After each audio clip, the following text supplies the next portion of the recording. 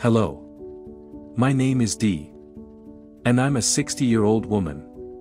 My husband passed away about 5 years ago. But I'm still a working woman. I have 5 kids. 4 of whom live in different states across the country. They each have their own families.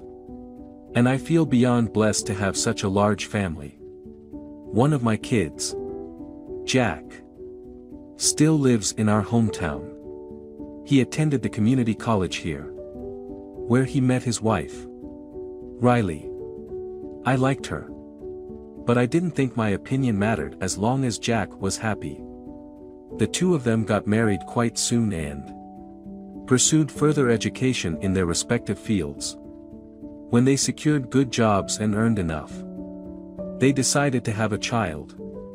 I was excited because that meant I had one more grandchild to spoil. However, Riley was always very particular about me meeting my grandchild, Jason. She had strict rules about when I could visit and for how long. Initially, I understood due to the baby being young.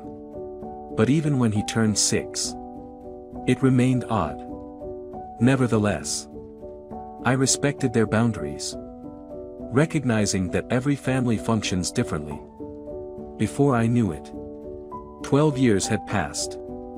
Due to the limited interaction I was allowed with Jason, I didn't have the opportunity to build a strong bond with him.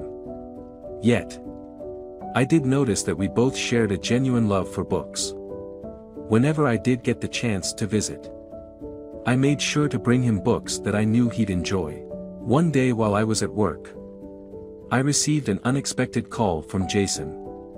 It was peculiar for various reasons, especially considering that Jason and I rarely spoke outside of family gatherings. I did my best to connect with him, similar to how I had with my other grandchildren. But he always seemed too distant. "Grandma, are you free to talk?" Jason's voice trembled on the line. "Yes. Honey. Anytime for you. Tell me. Is everything okay?" "No. No. Why are you crying? Did you get hurt? Is there anybody at home who can help you?" "Mom and Dad are here. But do you need me to call them for you?" "No. I called you because I needed your help." "My help? What do you mean?" "Darling. I need you to save me." "Grandma. What are you talking about?" "Jason. Don't laugh." "Grandma. Grandma. I'm sorry. That wasn't what I was expecting you to say. I'm not kidding. If you won't help me, I'll find another way." "No. Hold on. I'm sorry for laughing. Now, why don't you explain what you meant?" "I need you to save me from my devil mother." "Devil mother? Honey. What do you mean?" "She's not as sweet and nice as she acts. She's really mean to me when no one's around. And she keeps, oh no. I hear someone coming up the stairs. I have to go. Please don't tell them that I've called. Bye." I was confused and concerned. As far as I knew, Riley was one of the sweetest people I knew. How could Jason call her a devil? I didn't believe him at the time because I figured it was just him trying to get back at Riley. After all, she probably grounded him for something he had done. As far as I knew from what both Riley and Jack had told me, Jason had been a pretty mischievous child. But I had this nagging feeling in my gut that Jason was not joking around. As I went home that day, I couldn't stop thinking about the conversation. It was very out of character for Jason to say such things. I slept on it for a couple of days. But I still couldn't rid myself of the feeling that something was up. So, I decided to make an impulsive purchase and ordered a hidden camera. Of course, I felt wrong spying on my son and his family. But I justified it by telling myself that I was only doing it because Jason explicitly asked for my help. If And hopefully there wasn't something wrong. I could just retrieve the camera. But if there was, then I'd have to figure out what exactly needed to be done. I hoped that even if there was something happening, a long talk would solve the issue. The camera took a couple of days to arrive. And after it did, I set it up. Thankfully, this camera I purchased had the capability to stream live footage as well as record.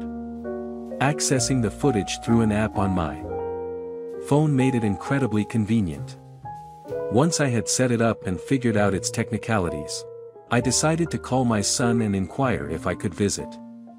"Hello. Sweetie. How's everything?" "Everything's great. Mom. What about you?"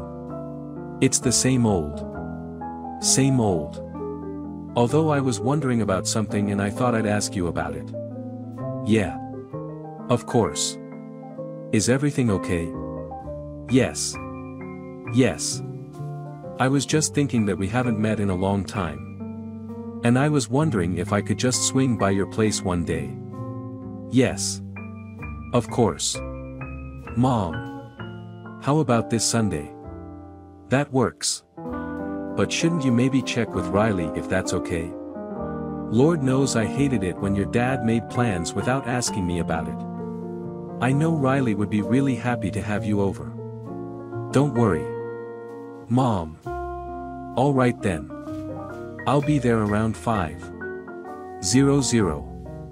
That works. See you soon. Take care." Even though I had ulterior motives for going to Jack's place, I was genuinely excited to spend time with my son. Considering I never really saw the rest of my family until the holiday season, it felt nice to have one of my children staying in the same town. I tried my best not to intrude because they were living their own lives. The weekend came quickly. I got ready early and thought it might be nice to take something over to their place.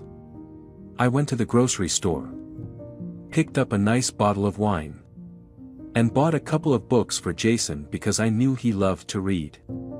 Upon arriving at my son's house, I was warmly greeted by all three of them.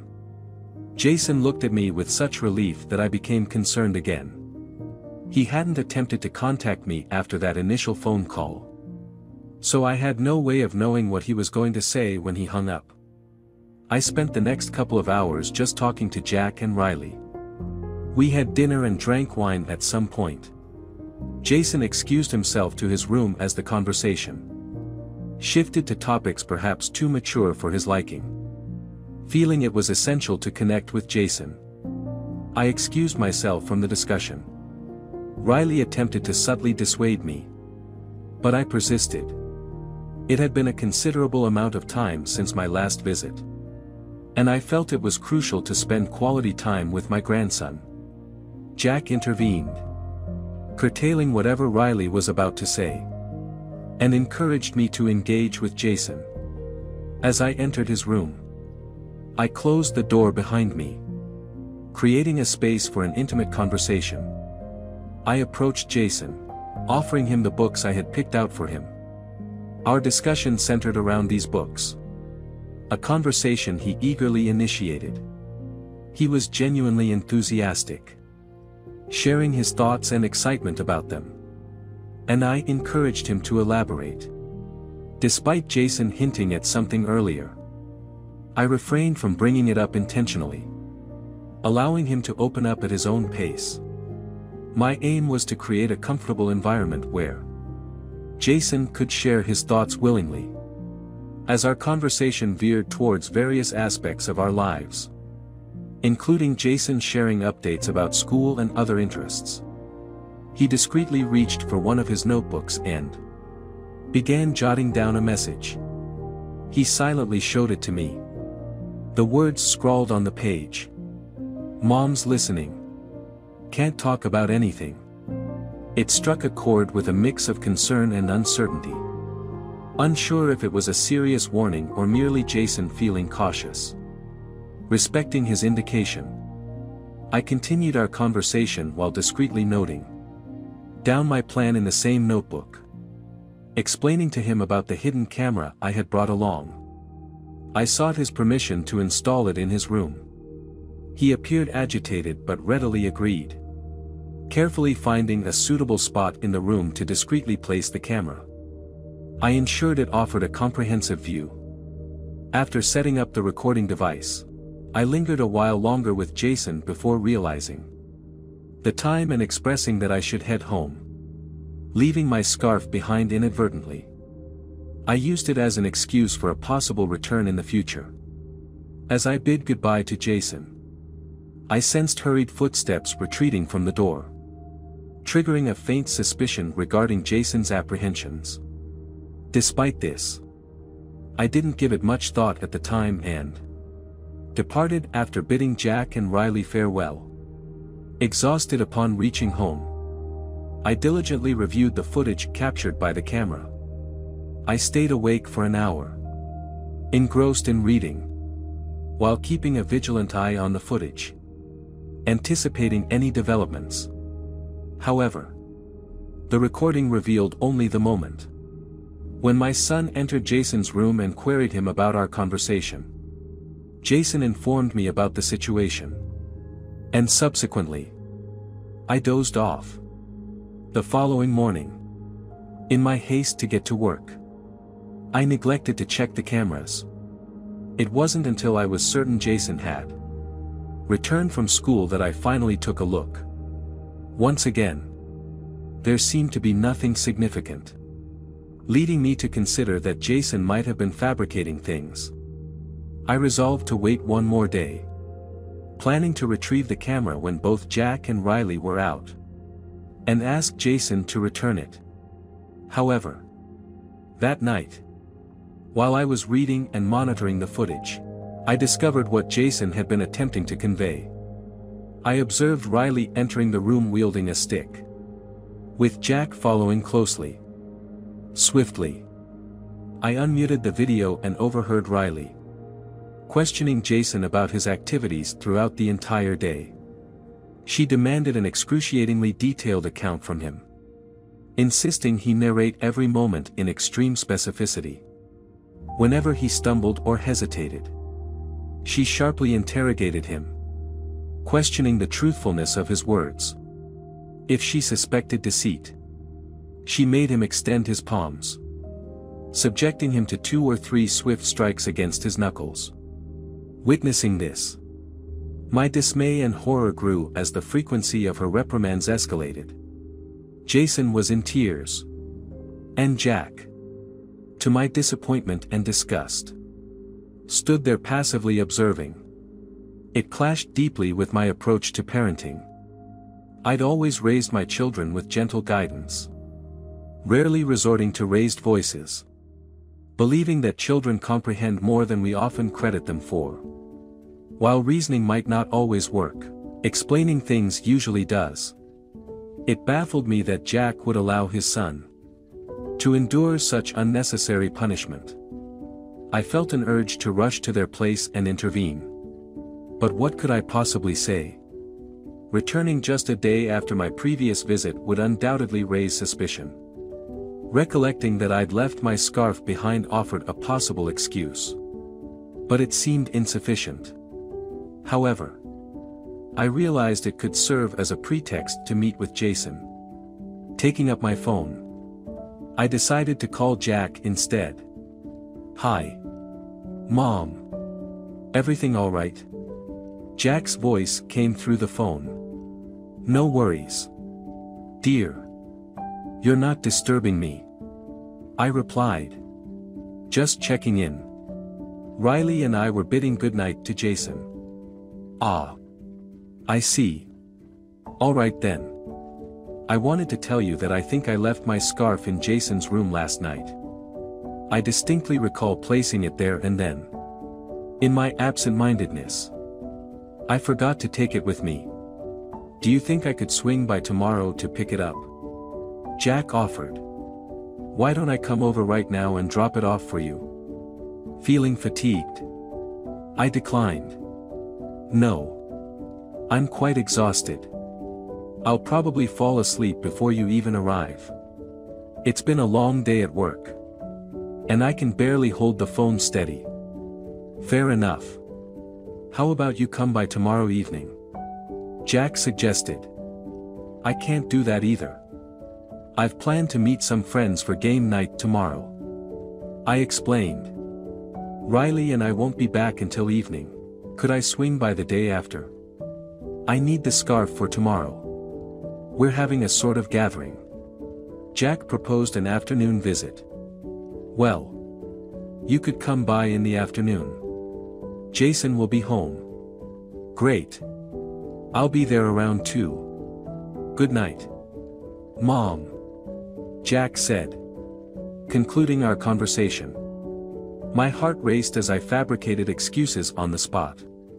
Although my call distracted Jack and Riley enough to steer their attention away from hitting Jason, I couldn't bear the reality that Riley declared Jason would go without any meals until dinner the following day.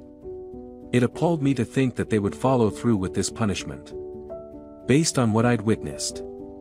Anticipating a difficult conversation, I took the next day off from work, mentally preparing myself for the discussion I needed to have with Jason. I was certain he wouldn't want to remain there. But I needed to hear it from him. Before heading to Jack's place, I made sure to collect some food for both Jason and myself. Upon arriving, Jason appeared on the verge of collapsing at any moment. A weariness evident in his demeanor. He appeared weak and utterly lethargic. Riley had indeed enforced her dictum of denying him food. I swiftly handed him his meal, observing as he devoured it voraciously. My heart ached for him, and I was determined to make things better for him. Once he finished eating, I initiated a conversation. Did you see everything that happened? Yes, Grandma. And I'm so sorry for laughing at you earlier. I had no idea. No.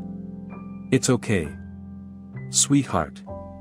I know Mom seems like the nicest person. But has she always been this way? The beatings only started recently. But the starvation has been going on for a while. I just need to get a clearer understanding. Could you tell me why Jack isn't doing anything? He's too scared of Mom. He just follows her everywhere and listens to everything she says. Everything she wants. She gets. Oh. Honey. I'm so sorry you've been dealing with this for a while. But I am curious. Why didn't you eat anything at school? Mom didn't send me to school on days that she doesn't let me eat. I stay home. Mom measures how much of each food is there in the house. And if it's even 1 gram off when she gets back, I get punished. So, she's starving you and jeopardizing your education. I'm definitely going to do my best to help you out. Okay. I need you to tell me right now if you would like to come live with me. I'll take care of everything you need and keep you away from Mom and Dad. Of course. Grandma. Anywhere away from here will be great. I promise to only be good. Please take me away from here. I promise I will. Darling. But it will take some time. Do you think you can handle staying here for a little while longer? Yeah. I can. I've been living here for 12 years, so I can wait a little more. I meticulously removed all the wrappers and ensured no trace of food remained there. I was determined not to let Riley exacerbate Jason's situation further. After assisting Jason in tidying up any crumbs, I meticulously checked and rechecked to ensure we left Jack's place exactly as it was before. Returning home, I made sure to call Jack, expressing gratitude for retrieving my forgotten scarf and acknowledging his cooperation. Subsequently, I reached out to a close friend who specialized in family law. After detailing my circumstances to him, he explained the arduous and lengthy process of fighting for custody of Jason. He cautioned that even if I managed to obtain temporary custody, a judge might reconsider granting Riley custody again if her behavior changed during that period. Considering the scarcity of evidence I had, contesting custody in court seemed unfavorable. However, I recognized a potential alternative. With the evidence I had gathered, I could pursue becoming Jason's legal guardian instead. Riley held a counseling position at a local middle school. I was confident she wouldn't want her abusive actions to jeopardize her job or future prospects. With this strategy in mind, I meticulously monitored the footage over the next few days, gathering evidence and preparing the necessary paperwork for a transfer of guardianship. Choosing a weekend without prior notice, I decided to visit Jack's place. When he answered the door, he appeared surprised to see me. "Mom, what brings you here?" "I need to talk to you and Riley," I replied. I don't think now's a good time." Jack hesitated. Curious, I pressed. "Why? What's going on?" "Just family stuff," Jack replied evasively. Unconvinced, I questioned his sudden concern. "How come you're suddenly over so frequently?" He stumbled. "Can't I visit my son?" I didn't think I needed special permission to do that. Jack clarified. "No. I didn't mean it that way. It's just that you've taken a sudden interest in us this week. And it's unusual because you rarely dropped by before. I assure you, it isn't really weird," I replied, masking my intentions for the unexpected visits. Today's visit was prompted by a matter of utmost importance that I needed to discuss with the two of you, I stated, attempting to remain composed. "What's that sound?" Jack's evasiveness raised my suspicions. I recognized the undertone in his voice. An uneasiness that confirmed my fears about Riley's treatment of Jason. The unmistakable sound of intense crying emanating from Jason's room jolted me into action. Without hesitation, I pushed past Jack and hurried into the house. The thought of standing idly by while Jason suffered was inconceivable. I raced, or rather moved briskly given my age, toward Jason's room and forcefully swung the door open. My resolve was unwavering, I had to protect him.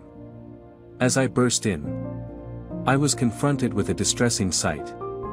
Jason sobbing inconsolably, his hands cradling his face. Riley stood nearby, visibly agitated, exuding an unsettling malice that made me shiver. Instinctively, I rushed to Jason's side, embracing him tightly while inquiring about his well-being. He clung to me, tears streaming down his face. Riley, unmoved, haughtily walked away, showing no remorse. When Jason finally calmed down, I inspected him more closely. His cheek was visibly red and swelling. His knuckles bore signs of bleeding, and his arms displayed welts, a result of the stick. I was consumed by an unprecedented rage. What kind of abomination could inflict such brutal treatment on an innocent child? Nothing could justify subjecting a child to such cruelty. Summoning all the composure I could muster, I swiftly went downstairs to the kitchen, grabbing a bag of frozen vegetables. Returning to Jason's room, I offered him the cold pack to alleviate the swelling on his cheeks. Once I ensured Jason's immediate comfort and safety, I informed him that I would be taking him to my place that day. I urged him to pack as many of his belongings as possible. With that resolved, I descended to confront both Jack and Riley. Prepared for a difficult conversation, Riley appeared furious, and Jack seemed visibly uncomfortable, perhaps wishing to be anywhere else at that moment. "How dare you just barge into our home that way?" Isn't it a good thing that I did? You are hitting your child. For crying out loud. What I do in my family is none of your business. Your child is my grandson. And he is a part of my family too. You're hurting him. And I can't let that go on. He may be your grandson. But you don't live with him. You don't know what a brat he is. I'm just disciplining him. Who cares if he's a brat? He's a child. And there are so many other ways to discipline a child rather than hitting them. I mean, you of all people should know this. Listen. I don't believe in any of that gentle parenting crap. Leave me and my family alone. You got it? I'm afraid I can't do that. What do you mean? I handed Riley the papers necessary to transfer guardianship rights to me. Both she and Jack stared at the papers in utter confusion. I clarified that they both had to sign the papers. Or I would expose the evidence I had of them hitting Jason. What do you mean by proof? I set up a hidden camera in Jason's room last week. And I have all the proof I need. Neither of your jobs will appreciate what you guys do. Especially yours. Riley. If you want to have any income at all, I suggest that you sign the papers. You were spying on us. That's a gross violation of our privacy. Don't get me wrong. But I was only acting on information that I had. I needed to make sure Jason was doing all right. Mom. Don't do this to us. Give us another chance. I'll make sure it doesn't happen again. I don't want to hear any of it. I'm very disappointed in you. Jack. I raised you to be better than this. Your actions are just as despicable as Riley's. If not more, I reproached. Confronting Jack about his role in the abhorrent treatment of Jason. My resolve was firm. I was taking Jason with me. And I expected the necessary legal papers to be signed promptly. The unspoken implications hung in the air. Neither Jack nor Riley dared to challenge the gravity of the situation. There was an understanding that failure to comply would lead to dire consequences. Without resistance, Jason and I left their residence. I made it a point to provide Jason with solace and reassurance. Taking him out for dinner and ice cream. Creating a safe space for him to express his feelings without fear became a priority. In the ensuing weeks, the legal process granted me guardianship of Jason, Riley and Jack, citing plans to relocate to another state and a desire not to disrupt Jason's education. Did not contest the transfer of guardianship. Their subsequent move brought a sense of relief. Jason, in the aftermath, seemed to thrive, displaying a brighter and happier demeanor. The absence of his parents significantly improved his well-being, revealing a kinder and more affectionate side to his personality. Today, Jason is flourishing. He exudes gratitude daily for the shelter and protection I've provided. My promise to safeguard him remains unwavering. He's emerged as one of the most compassionate and gentle kids I've ever known. I'm committed to upholding my pledge to shield him for the entirety of my life. Thank you for listening. Let's enjoy another similar story. Hey Eric. Mommy's back. I exclaimed, walking in with enthusiasm. Yay! Where's Daddy? Eric's innocent excitement took an unexpected turn. Eric's discomfort was palpable as he averted his gaze and mumbled. I don't know. Sensing something amiss, I probed gently. What's going on? Love? Are you keeping secrets with Mommy? Eric remained silent but continued to stare anxiously at the floor. My concern grew, prompting me to call my husband, David. Immediately. Where are you? I came for a vacation with our son. He replied. I swiftly ended the call, signaling Eric to pack his bags. Something felt off. And I knew we needed to leave the house urgently. My name is Caroline.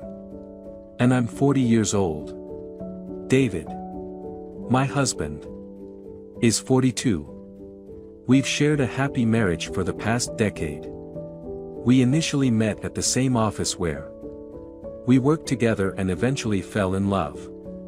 Eric, our 8-year-old son, completed our family. Soon after we got married, David received a promising offer from another company, prompting him to switch jobs. I continued to work in the same company, steadily climbing the ranks to a senior position that required occasional business trips. When Eric was 3, I was offered a promotion, contingent upon periodic travel for work. I hesitated due to Eric's young age. But David was unwavering in his support. "Don't worry, honey. I'll take care of Eric. But Eric is too small." I expressed my concern. "He's my son too. Besides, it's only for a few days." David reassured me. With David's unyielding support, I accepted the promotion, grateful for his care and commitment in looking after Eric whenever I traveled for work. Our lives unfolded smoothly until a pivotal moment. A call from my father-in-law altered the trajectory of our family dynamic. "Hey David. I've been contemplating stepping down from the business. I can no longer handle the stress." My father-in-law began. "Is everything okay, Dad?" David responded, concern lacing his tone. "Yeah. Everything's fine. It's just that I'm getting older. You know. It's time for you to take over the business." My father-in-law explained. David, maintaining his composure, politely responded, "Dad. You know I've worked hard to carve out my own identity. Now you're asking me to leave everything and join your business. David. You knew this was inevitable. I've let you do as you pleased until now. But this is something you should do for the family." His father persisted. "You can't force me, Dad," David asserted. "I'm not forcing you. Think about it. How long will you work at your current job? The business will afford you the flexibility to enjoy later life." His father reasoned. "But, Dad, you're my only heir. If you refuse, I'll have to sell the business as I can't manage it anymore," his father stated, an undercurrent of disappointment in his voice. "I didn't mean that." David's tone softened. "All right then. Why not start in a month and join the business?" His father proposed. Resigned. David agreed. "Okay, Dad. I'll give notice at my company and wrap up my work there." Although content in his job, David understood the inevitability of eventually taking over the family business. However, the suddenness of this transition caught him off guard. Following his entry into the family business, I noticed a gradual shift in David's demeanor. He began returning home late, spending evenings isolated on his phone, and frequently being absent during weekends. This transformation persisted for months until I couldn't ignore it any longer. Deciding it was time to confront him. "David. Is everything all right with you?" I queried. Concern etched in my voice. "Yes, what happened?" David responded. "I've observed a change in your attitude over the past few months.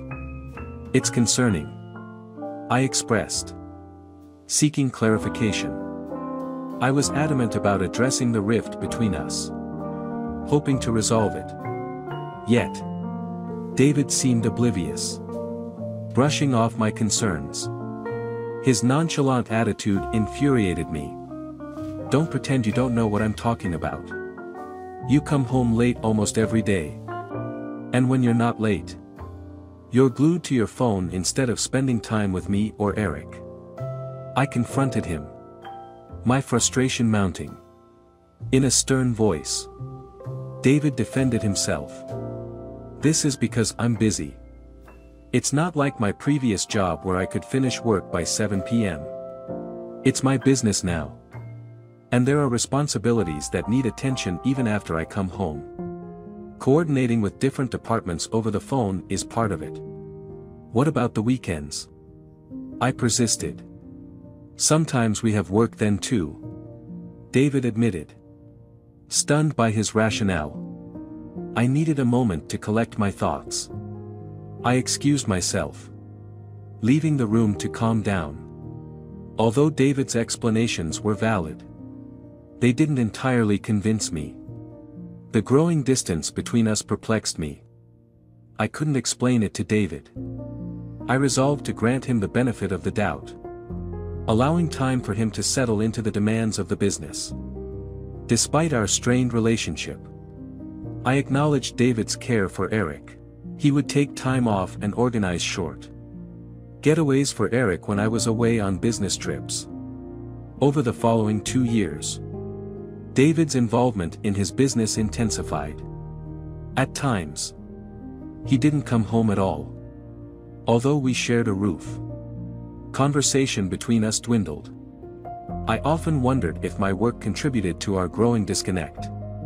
Loneliness crept in, and I found myself without anyone to confide in. My aging parents were in their late 70s, and I refrained from burdening them with my problems. Amidst juggling family and work, I lost touch with most friends. David's presence in my life diminished significantly. My solace came from my son, Eric. Though young, spending time with him brought me joy and a sense of relief. Lately, I noticed Eric's distractions. His grades plummeted in monthly tests, and he seemed engrossed in video games. David, however, indulged Eric with lavish gifts, more video games, automatic car toys, and the like. When David attempted to bring yet another expensive video game, I resisted. Eric already has plenty of video games and toys. This new one is unnecessary. I objected. David retorted. What do you mean? Now I can't give gifts to my son. What's your problem? Eric's grades are slipping, and he's too immersed in video games. It's not conducive to his mental growth. I explained. He's my son. He'll figure it out. You don't need to worry about him. David dismissed. But he's my son too. I want to ensure he grows up educated and responsible. I persisted. Are you trying to imply I'm irresponsible? I've taken care of Eric since he was 3 years old when you left for your business trips. David countered, stunning me with his accusation. He's the father. He has responsibilities too. I defended, taken aback by his sudden accusation. I remembered vividly, it was he who volunteered to take care of Eric during my business trips. Didn't you ask me to take that promotion? You volunteered to care for Eric. David reminded me. Yes. It was me. I appreciate your support. But I've always been grateful for it. That doesn't justify your cold behavior. I responded, emotion overwhelming me. Don't play the victim. I'm done with you. I don't owe you anything for taking care of Eric. It's your parental duty, I declared, my patience wearing thin as emotions surged. David's retort cut deep. Women like you could never be happy or keep their husbands happy. Frustrated and hurt, I couldn't contain my emotions any longer. Our exchange devolved into shouting, each of us hurling accusations at the other. The affection and gratitude that once bound us seemed irreparably shattered in that heated moment. David's outburst had been unprecedented. His words cut deep, causing an ache I had never felt before. He had transformed into someone unrecognizable. The sharpness of his accusations pierced my heart. And the pain was unbearable. I sought solace in the bathroom, crying out the anguish I couldn't contain. Meanwhile, Eric, my tender-hearted son, overheard our confrontation. Concerned when he noticed me locked in the bathroom for an extended period, he knocked on the door. His innocent voice filled with worry. "Mommy, come out." His cries tugged at my heartstrings. Gathering myself, I dried my tears and embraced him. "Mommy, I was scared when you were in there for so long," he expressed, his concern evident. "Oh, honey, I was just taking a bath," I said, trying to lighten the mood. "But your hair is dry," he pointed out, a keen observer at his young age. I chuckled and ruffled his hair, marveling at his perceptiveness. Offering spaghetti for dinner lifted his spirits, and his excitement was contagious. His smile managed to dissolve my worries, if only for that moment. Amidst this, David, distant on the couch, engrossed in his phone, remained aloof to our interaction.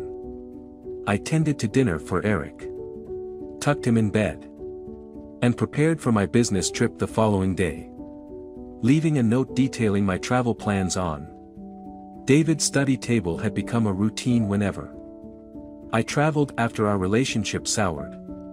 It served as a reminder for him to take care of Eric or arrange for his stay with my in-laws. However, during my trip, I found myself unable to focus. The recent conflicts with David lingered in my mind, clouding my thoughts. By the second day, I started feeling unwell, battling a rising fever and weakness. Deciding it best to cut my trip short, I contacted my manager, explaining my condition. They promptly arranged an earlier return flight. Upon arriving home, I anticipated a comforting time with my son, hoping to find solace in Eric's presence amidst the turmoil in my marriage. Upon my return, I noticed the house was shrouded in darkness. The main door locked. Utilizing the spare key, I unlocked the door, ushering in light as I stepped inside. The living room lay in shadow, prompting me to switch on the lights before heading upstairs toward Eric's room. There, I found Eric engrossed in his video games, the only source of illumination in the dim room. "Hey, my love. Why are all the lights off in the house?" I inquired, puzzled by the unusual darkness. Eric's excitement at seeing me was palpable. Yet, his discomfort upon asking about his father was evident. "Mommy, you're back. Yay. Where's Daddy?" he questioned, his unease apparent. His response was hesitant. I don't know." Alarmed by Eric's behavior, I probed further. "When did Daddy leave?" "I don't know. Mommy. Dad asked me not to tell you anything," Eric replied, his anxiety growing evident. Concerned and sensing something amiss, I attempted to contact David. "David, where are you?" "I came for a vacation with our son," came the unexpected reply, shocking me to the core. The phone was on speaker. And Eric, too, heard every word. My heart sank, realizing the truth in Eric's reluctance to speak. His subsequent tears signaled distress as he disclosed the painful reality. "Mommy, whenever you used to go for a trip, Daddy left me alone in the house," Eric confessed, his voice laden with sorrow. Stunned, I gathered Eric in my arms, comforting him. As he opened up, the horrifying details emerged. How his father isolated him, leaving him locked inside, with food in the fridge and video games as his only companions.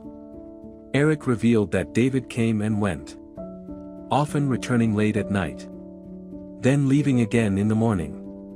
I couldn't fathom the distress my little son had endured in my absence. Guilt and anguish overwhelmed me. I blamed myself for leaving Eric at David's mercy. "Sweetheart, why didn't you tell me earlier?" I questioned Eric gently, trying to understand the depth of his distress. "Dad used to leave me alone for a few hours, but he'd bring lots of chocolates and toys for me. But now, he's gone the whole day. He made me promise not to tell you," Eric explained, tears still streaming down his face. "It's okay. Calm down. Mommy's here now. I'm sorry you had to keep that promise. You shouldn't have gone through all this." I consoled him, feeling his pain.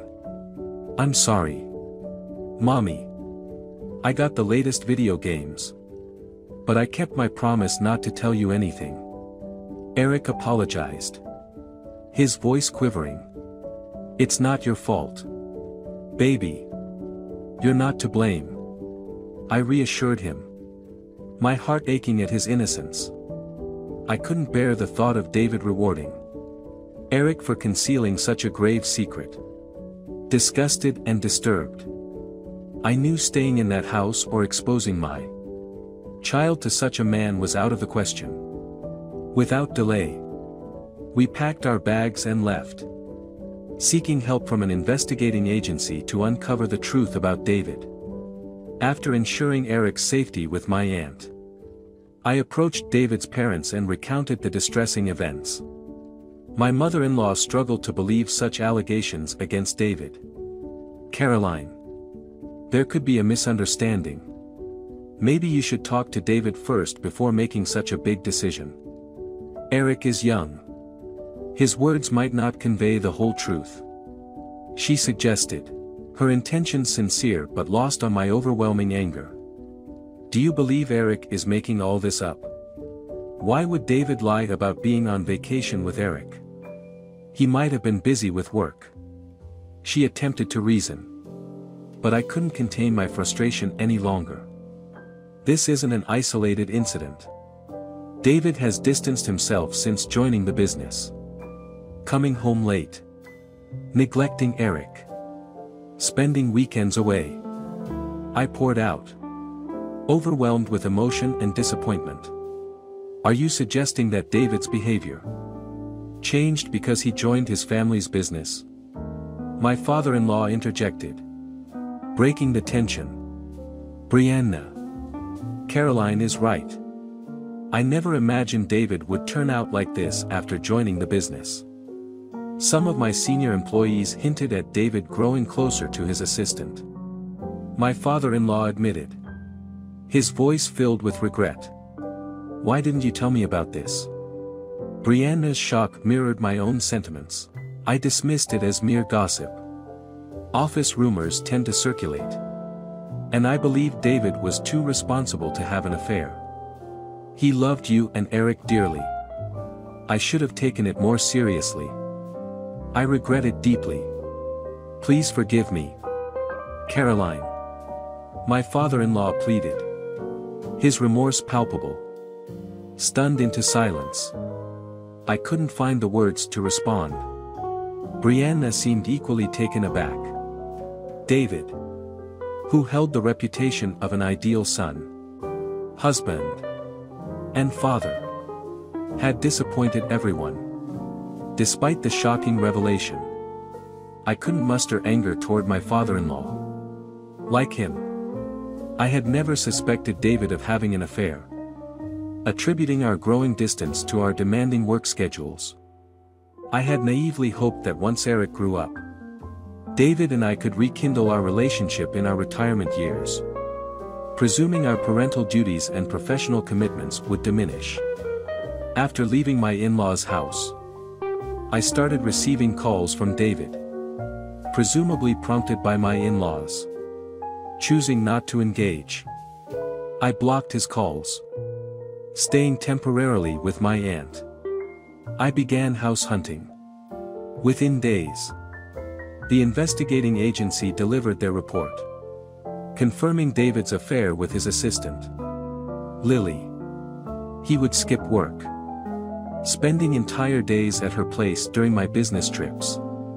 With the evidence in hand, I sought legal counsel and initiated divorce proceedings, providing photo evidence obtained from the agency. Remarkably, Lily, a single mother to a 5-year-old daughter, had herself been through a divorce due to her extramarital affair while pregnant. A detail I discovered when she applied for the job. Lily skillfully played the victim, spinning a tale about her divorce and how she'd been wronged while pregnant to evoke sympathy. My father-in-law, moved by her plight as a single mother despite her low qualifications, offered her a job. Lily deceived everyone at the office, likely feeding David the same fabricated story. However, the investigation agency unraveled her deceit, delving into her past, which exposed her true nature. The agency unearthed details about Lily's previous marriage. Her ex-husband divorced her without providing any financial support, contending that the child she bore wasn't his. A DNA report further validated his claim, revealing the truth. I transmitted these revelations to David through my attorney.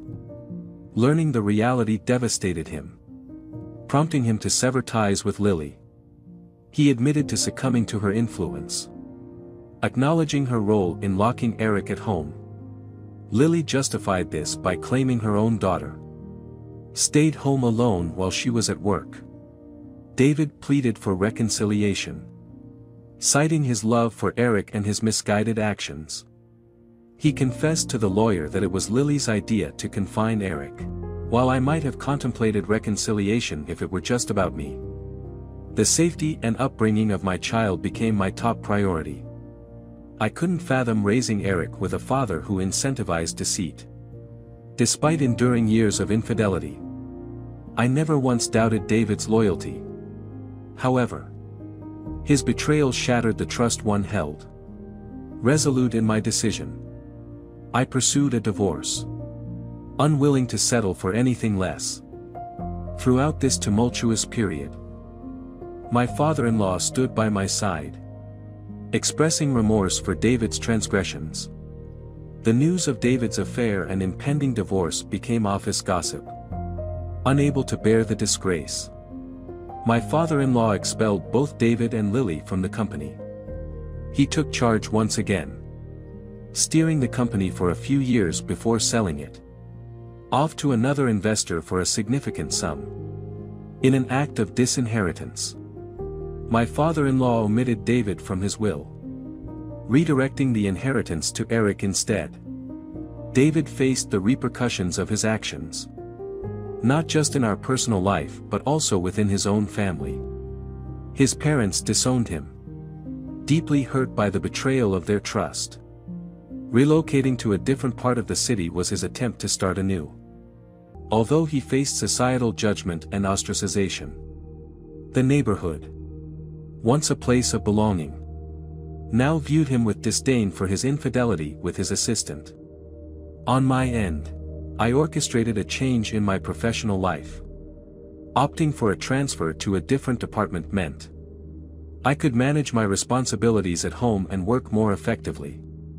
Employing a full-time nanny to assist with Eric's care was a deliberate decision to ensure his well-being while I focused on my career. However, I have financial stability and a well-planned future in mind. My savings have been carefully cultivated, setting the stage for an impending retirement. The idea is to step away from the workforce in a few years and relish life to its fullest potential. My primary aim now is to cherish every moment and create enduring memories with my son, Eric. Looking ahead, my aspiration remains unwavering. I yearn for Eric to grow into an educated, conscientious, and responsible individual. This hope drives my decisions and efforts, intending to provide him with the best possible upbringing and guidance.